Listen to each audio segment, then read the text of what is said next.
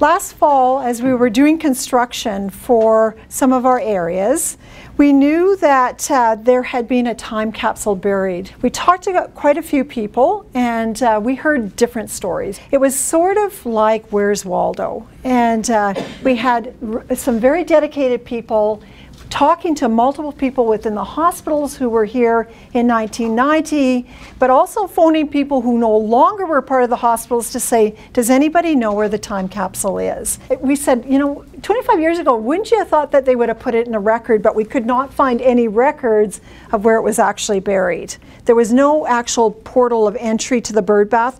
Unfortunately, it had to be smashed, but in the bird bath was the time capsule. And it was a welded metal box. This is fiberglass casting tape, and it's like a rock now. The emergency staff, May 1990, and a list of all of those staff that were in the picture. And this is actually the School of Nursing's uniform for students that went into the School of Nursing.